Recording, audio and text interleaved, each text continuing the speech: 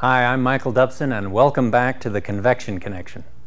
Today, in Episode 2, the ever-enthusiastic Larry Green and I will discuss atoms and temperature.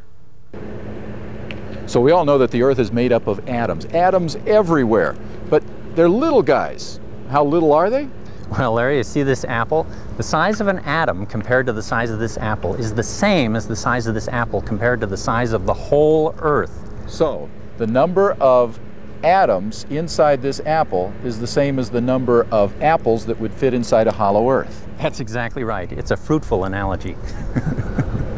Now, the air around us is made of atoms, mostly nitrogen and oxygen atoms.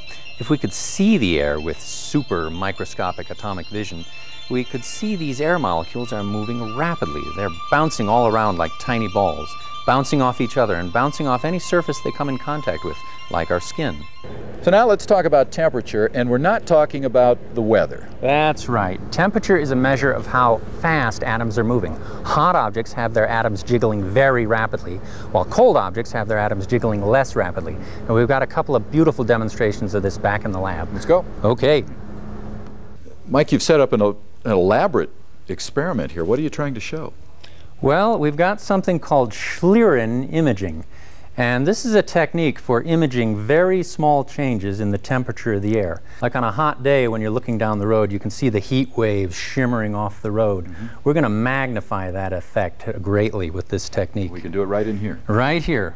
So we're going to start by showing what you see with a curling iron. If you put your hand over there, you might be able to just feel a little bit of heat. Yes. So let's put the curling iron in the Schlieren imaging. And you can see the heat waves just coming up off the top of the curling iron. Right. So next we have a cold object. Here I've got an ice cube, and we're going to see what Schlieren has to say about ice cubes. It's just the opposite, isn't it? Yes, notice that the cold air coming off the ice cube is falling because it's denser than the surrounding air. Now all warm objects glow. A hot coal glows. You and I are glowing right now, except we're glowing dimly in a kind of light called infrared light. So you can see our infrared images. Our skin is very bright, our clothes are cooler, my glasses are cool. Now I'm holding a cup of iced tea while you're holding a cup of hot tea. And the thing to notice is that your cup is white hot while mine is cool blue. So we're looking at temperature, not light. That's right. Not the visible light. We're looking at infrared light, which is a measure of the temperature.